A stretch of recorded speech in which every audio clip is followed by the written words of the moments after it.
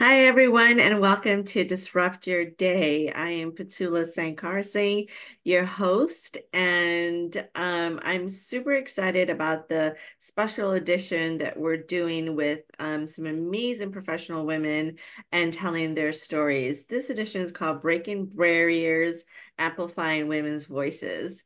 And today we have the amazing Roshana. I typically just go by the first name, but I'll give you just a small, um, because her bio is amazing, and then I'll let her share her story.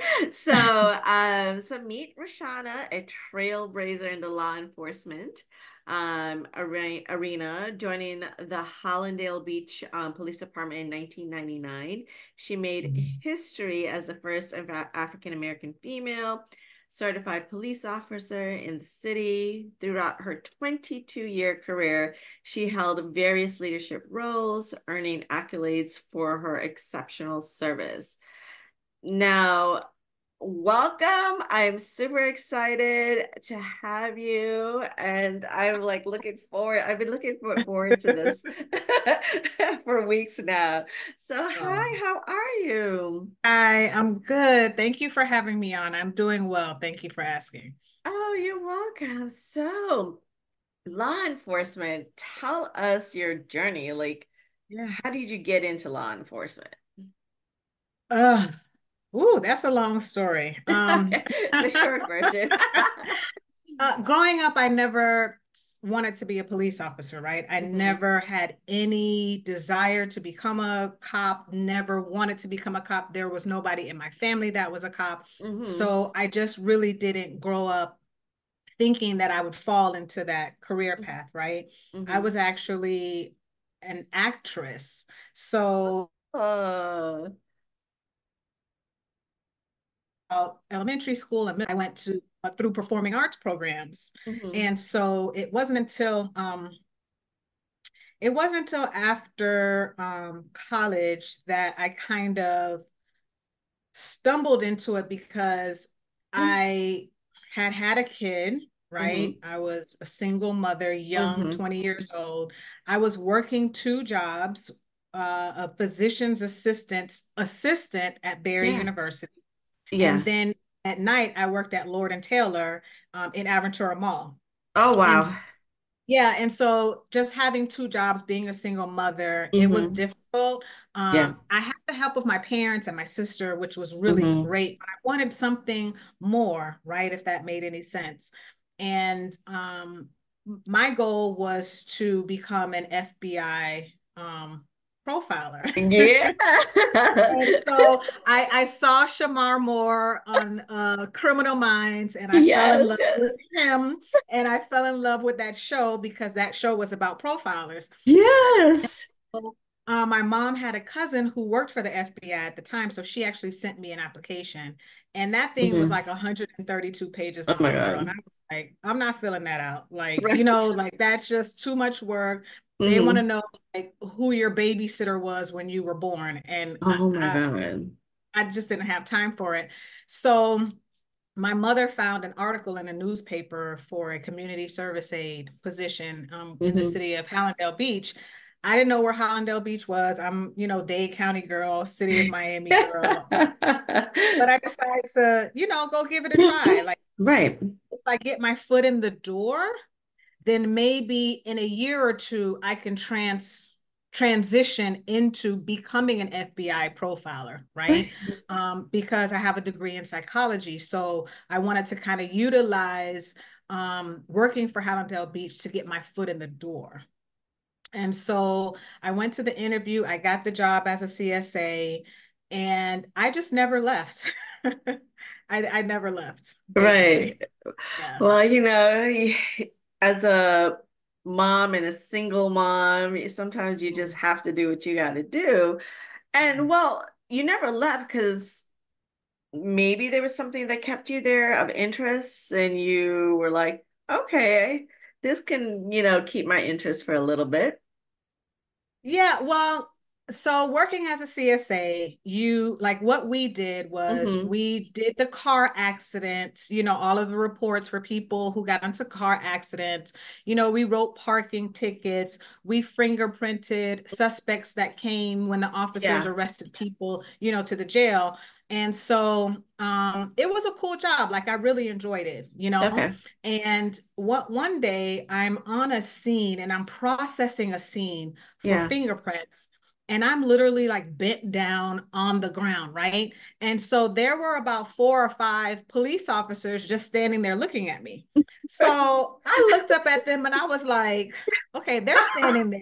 They're Right. doing nothing. Yeah. I'm doing all the work, right? Mhm. How much money do you guys make? Right. I asked them that. And so they told me. And so I was like, wait a minute. I could literally make $10,000 more money to stand around and watch someone else process the scene. I know this sounds funny, but it was my truth, right? It was my truth at Right. the time. And to be honest, it wasn't about serving people or helping people. It was Mm-hmm. about what would be the best path for me to take care of my child.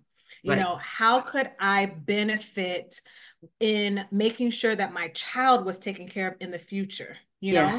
and so I was looking at benefits package, I was looking at pay, I was looking at all of those things because I wanted to make a better life for him. Not Yeah. that we were struggling or anything, that's not it, Yeah. but I just wanted to make sure that he was taken care of, should anything happen to me. Yeah. And so there was an opportunity soon after that, for people who worked for the city of Hallandale Mm-hmm. Beach to become a police officer. So whether you Okay. worked for Public Works, whether you worked, for the police department, whether you worked for the Parks Department, if you had an interest in becoming an officer, you could apply. Oh, okay. Um, and I procrastinated, for a while. Yeah. And one of the sergeants at the time was like, "Girl, you better, you need to get on this because you're gonna have a really great career." And so after much prayer and thought and all of that good stuff, I applied. And Mm-hmm. just shy of a year of being a community service aide, I did become the first Black female police officer for that city. Oh, yay. So tell us, because you're absolutely a trailblazer, right? The first Oh, African thanks. American female police officer. Yeah. So how was that navigating that terrain with, predominantly male? Mhm. Did uh, experience any racism? How Mhm. did all that work for you? Um, it was difficult. Yeah, Law enforcement in and of itself is a predominantly male driven profession. right. Okay. Whether, Caucasian, African American, Hispanic, it's just a male driven career. And so females in particular, Mm-hmm. we only make up 13% Oh, wow. of the population, as Mhm. far as gender, in Mhm. law enforcement. And that's a very, very small amount, Very. When I became a police officer in 2000, I did experience some things that weren't fun, Right. some of it was racism and some of it was just being a female, you know people that I necessarily welcome me with open arms. You know what I'm Right. saying? Yeah. And so I went into this field not really focusing on my Hmm. blackness, if you will. Right. I was more focused on being a female and trying to Hmm. prove to the males that I could do it, if that makes any sense. Yes, yes, yes. Yeah. So, yeah, so okay, so can you share instances where gender presented unique challenges in your career? Like, I'm sure, so as women, period, Yeah. we have challenges Mm-hmm. to begin with in any Mm-hmm. field, right? Mm-hmm. Mm-hmm. In law enforcement, I couldn't but think that it's more challenging, right? And then you Mm-hmm. add another layer to it where we're women of color. So, Right. Right. so then you start with the women, the gender part, then you move into the ethnicity. So, how did you navigate those obstacles for yourself, and that you could share with someone that could possibly help them if they're looking into getting into law enforcement, or are actually in it now, or in any other field. How would you share some advice, or how you navigated that?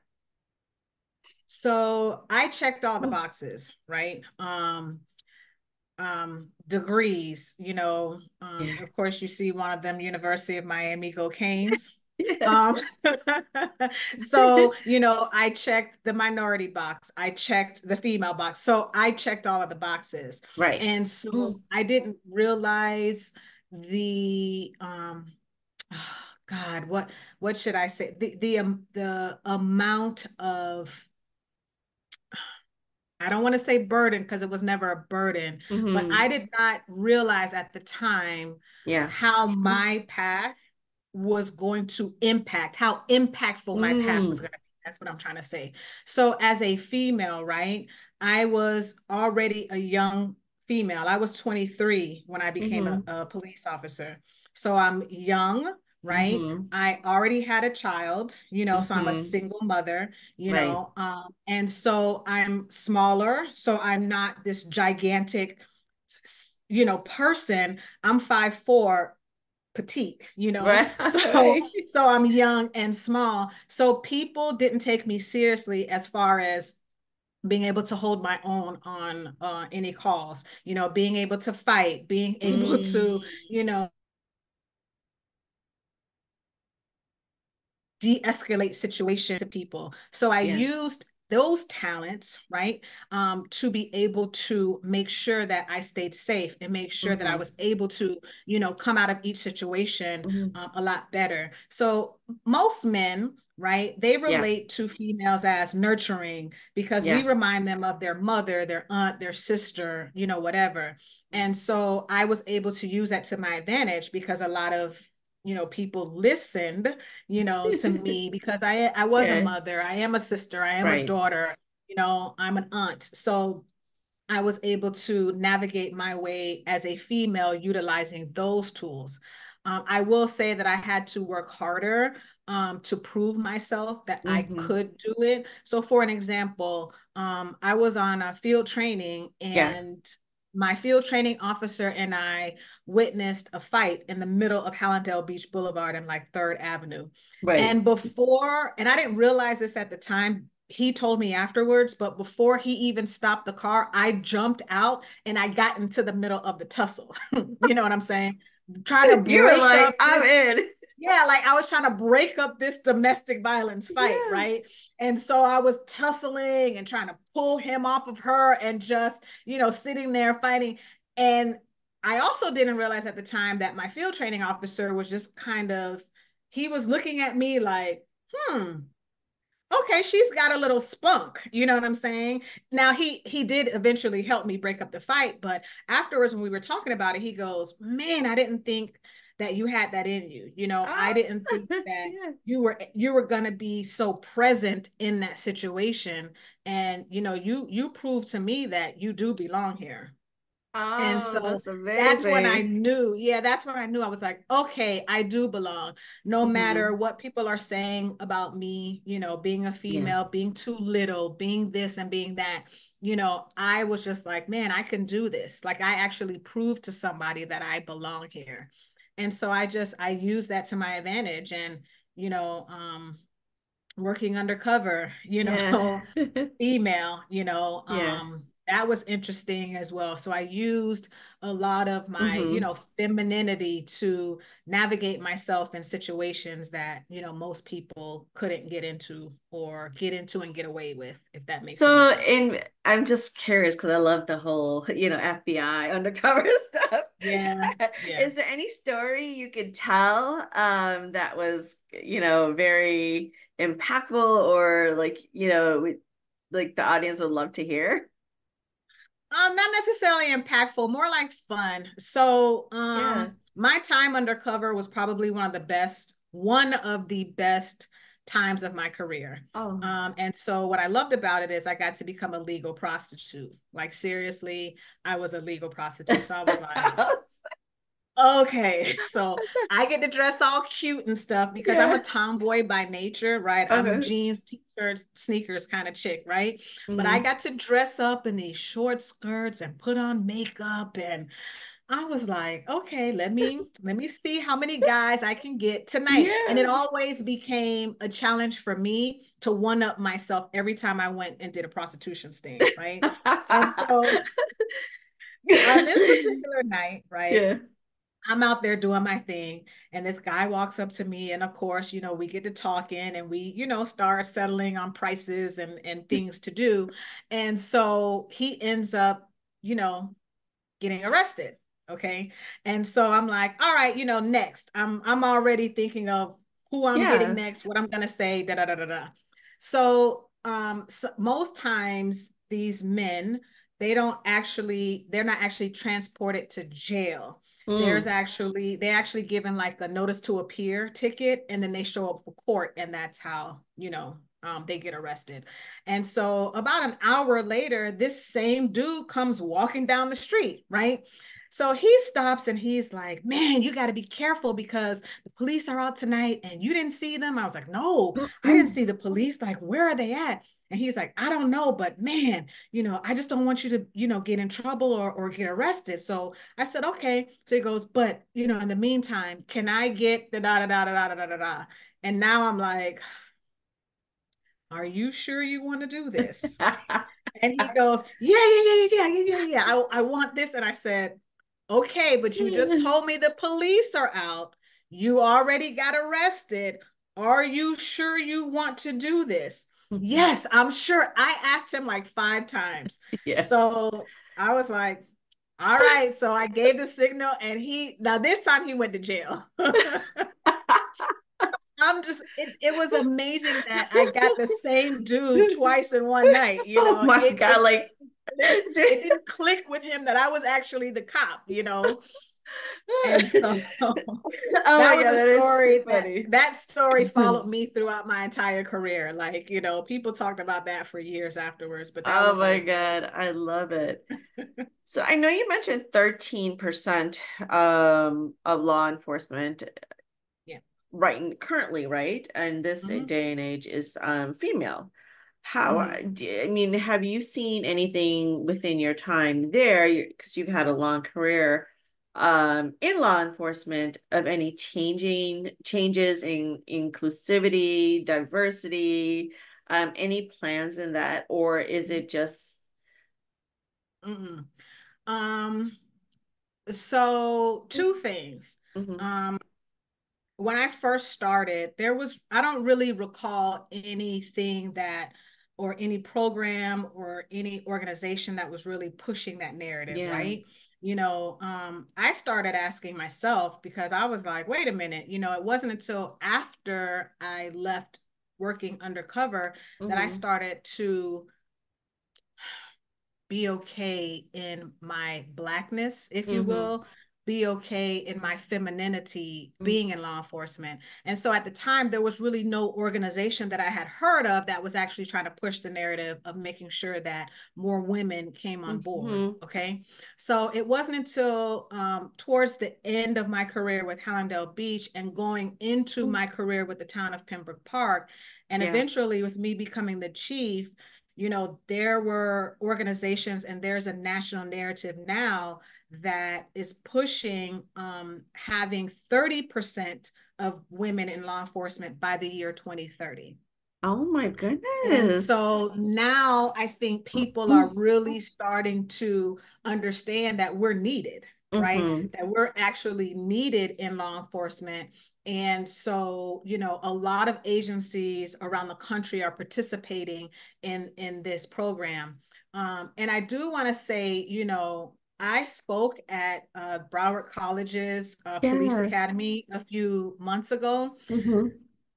and I have never witnessed this. Like in my police academy class, I was the only Black female. Hmm. And so this graduating class that I spoke to, 98% of them were minorities. That's And of the amazing. and of the 98% of them, Yeah. like 40% were females. And it was mind boggling. And I Mm. felt so proud Yeah. that number one, I was chosen to speak to this particular class. And I witnessed this particular class of just the diverse, the minor. It was just beautiful to me. And when I left, I cried because I was like, this had, I thought that, Mm. people said, you had a great speech and you were so impactful. And Yeah. I thought that I was going to do something for them, but little did they know they did something for me, Oh, that, you oh know? my God. So That definitely it put was chills through wonderful. my, yeah, Yeah. that's Yeah. amazing. And now to So, see, even at Broward College, and I mm, hope that I can say this, but Dean Boulier is such an amazing, amazing person in that he understands, the necessity for yeah. diversity and inclusion. And so he actually invited me a couple of years ago to speak to all of the females Mm, from the police academies at that yeah. time. And so to be able to just speak to a class of females Yeah. entering into law enforcement was also gratifying because I didn't have that. I didn't have Right. that, when I got into my career. And I wish that I did, because I think that I would have been able to handle a lot of the negative things better. Hmm. It had I had someone, Yeah. that to talk to. Yeah, I couldn't imagine going through life without mentoring, like even to this day, I'm like, I crave that, right? Mhm. But I feel the same way. Like when I first moved to the United States, I was like lost. I was like, Yeah. I didn't know where to go, how to navigate anything. So it very much resonates, and I'm sure it'll resonate with a lot of people. So tell me, what's next? I don't know. Right. Right now, I'm just kind of enjoying being out of law enforcement, enjoying the fact that I've had a successful career at Yeah. two agencies. I was able to navigate um, ending this first phase of my journey healthy, injury, without any, Yeah. injuries. And mental health is such a big thing, so I have my wits about me. I'm still, have all of my faculties. Um, so I'm really, really blessed in that, able to look back and say 24-year law enforcement career.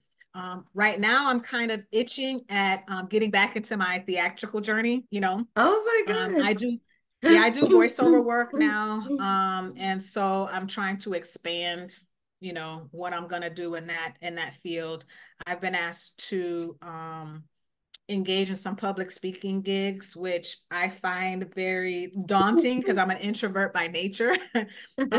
But a lot of people have told me that I have a great story to Yes. share with people. So I want to look into doing that too. And I want to travel more and just spend time with my family. Oh, that's so amazing. I love it. Yeah. I love it. I love your journey through it all. And I mean, incredible. Like I call you a trailblazer just in everything Oh, that thank you. you've done. And I think acting would be amazing. I know you say you're an introvert, but maybe that's sometimes. Yeah, I think, what's helped me now is, because I was a chief of the town of Pembroke Park. And so I had to stand in front of the dais and present, statistics and stuff Yeah. like that. So being able to use that as practice, I guess, Yeah. if you will, or setting the stage, Mhm. pun intended, for what's to come, being able to stand in front of people and speak. And I think that that's kind of given me some assistance in, my next phase of my journey. So yeah. That's amazing. So before we go, the last thing I'll ask you is um I did a project called a love letter and I had about it turned it actually to a book.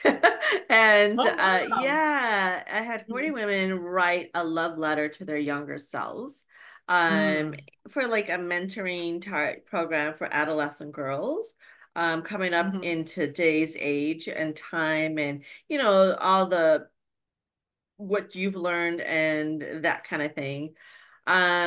If you, I know I'm kind of putting you on the spot, but if It's you okay. could think of something you could share as if you were writing a love letter to your younger self that you would Mm. share with an adolescent girl, teenage girl growing up now on their path and their journey to career, and maybe it might be law enforcement. Mm-hmm. Um, don't be afraid to be your authentic self. Mm, I always judged myself, right? And it was always very negative because I was always called the aggressive one, the angry Black female. And so I kind of dumbed down myself or made myself smaller mm, because if I was too grandiose, it would present as being negative to mm. people, Yeah. if that makes any sense. Yeah.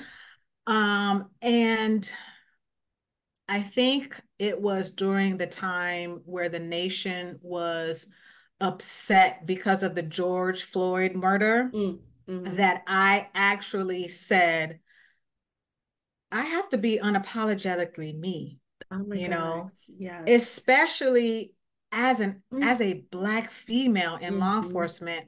I've got to start finding my voice again. I've Hmm. got to start living in my truth. It's okay to be Black and a law enforcement officer. I didn't have to choose sides, Yes. you know. It's okay to have a voice to fight for Black people. It's Mhm. okay to have a voice to fight for Black females. It's It's okay okay. to be a mentor to brown people. It's okay to be, it's okay. And Hmm. so I started to really become my Mm, authentic self after that and living in my truth. And you see, I have natural hair yeah. and, I do my nails now, like I wanted to live my truth because I want to help people. And in Yeah. order for me to do that, I need to be truthful to myself first. I Uh, can't go around being shameful of who I am, being shameful of living in my skin, being hmm. afraid of, dumbing myself down or Hmm. people putting me down. If people don't like me, that's their problem. That's not mine. No, it has nothing to do You with know, you. yeah, so I'm still learning that, right? Mm, I'm still learning how to navigate things because there really still are people who will present as that negative person yeah. to you. And so I just have to understand that there's a bigger picture for Hmm. me. There's a bigger journey for me, and I have to be free to be authentic as I can. And that's what I would offer Hmm. anybody. Live authentically, live in your truth. Don't be afraid to be judged or Hmm. what people are going to say about you because they're going to say it anyway. They're going to Yeah. judge you anyway. So just take the time and really find out who you are, love yourself, Mhm. and the universe will reward you for it. Oh, I love it. Thank you for that. Well, thank you Yeah. so much for joining me today on Disrupt Your Day podcast. This is amazing. I love your story. I can't wait for everyone else to hear it. Thank you. So audience, please subscribe, share, comment. And we'll share details in the description where how you could get in touch with Roshana if you just want to have a conversation, hire her for a speaking gig to tell her story, on her Thank new journey. It's been amazing. But one of the biggest things we do at Vision Ready, which is the company that supports the Structure Day, Mhm. is we promote, be seen, be heard, amplify your voice, find your voice, and love yourself. So everything you said resonates in so many levels, and I know it will with our audience as well. Thank you so much. I very much appreciate you, and we will talk soon. Yes, thanks for having me. Thank you. Of course. Bye. Thank you.